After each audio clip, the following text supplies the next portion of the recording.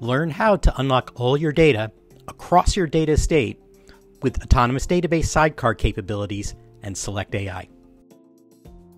The great thing about Autonomous Database and its built-in Select AI is that it lets you get answers to questions using natural language. What's hot on our movie streaming service? And I see my list of top movies. What percentage of sessions are people binging on movies? Round the result.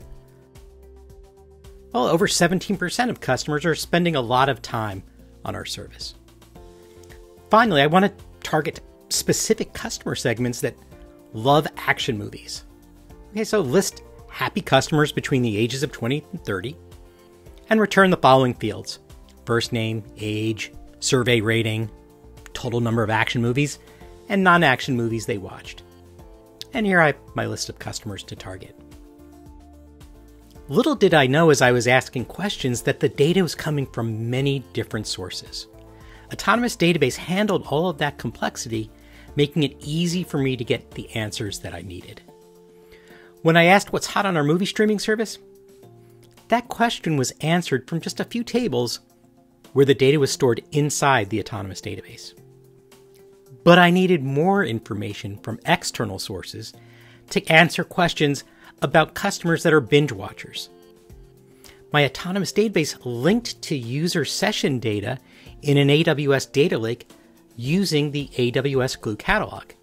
So instead of loading that data, ADB simply queried that data in place with zero ETL. Finally, I used the power of the Autonomous Database SQL engine to target a customer segment that loved action movies. It is joining results from the transactions in the current database with demographic data in Azure SQL and customer survey data that's actually captured in another Oracle database. Creating these links to external sources is easy. Autonomous Database's Data Studio provides an intuitive experience for accessing those sources, like AWS tables in Glue, picking the tables that we want easy access to, and then creating a link to them. Because we are linking to these sources and not loading them, our SQL queries will always return the latest data from the data lake.